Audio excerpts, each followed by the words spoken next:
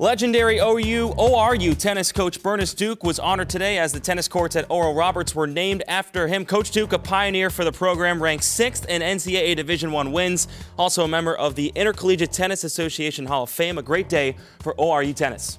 We had a great turnout here today. Coach means everything to this program. He was here for over 30 years, poured his heart and soul into all of his kids.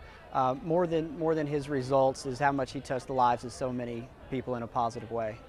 So I had 120 players from 28 countries, and it just meant a lot to just me to see them, and that I got honored today is wonderful. I'm just pleased at the opportunity I had at having young men and women that I was able to coach. Very nice guy. He was talking to me after. He said, "Where are you from?" I said, "Boston." He goes, "I love those Red Sox." Special day.